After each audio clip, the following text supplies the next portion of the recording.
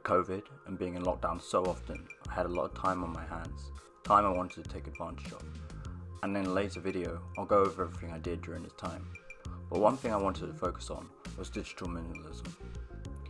Now, I'm not going to tell you to delete your online presence, throw away your smartphone and buy a Nokia 3310. Minimalism isn't a requirement to go to the extreme. It is, however, an opportunity to take a look at the other side of overconsumption and consumerism to develop some kind of balance. You've all heard of spring cleaning. Well, this is spring cleaning for your digital life, and here's 3 easy steps to get you on your way. Got a smartphone? Got a load of apps? Time to start cleaning and organising. Go through your apps, really objectively think about when was the last time you used them. Then delete those accounts and delete your apps to declutter your phone. Free up some space, and once done, spend a bit of time sorting your apps.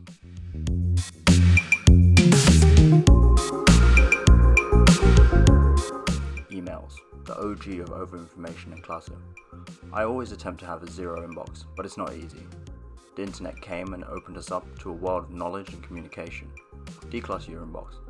It started with the junk box, automations, and slowly AI and machine learning are going to do our part too. Start with going through your emails and unsubscribing from those mailing lists that you don't read and just instinctively sign up to, and review those automation folders and overall organization. You might be starting to see a trend.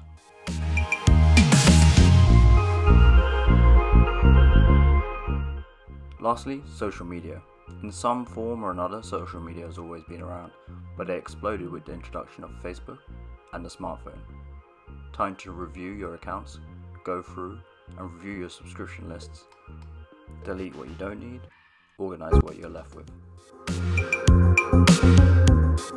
So there you have it, apps, emails and social media.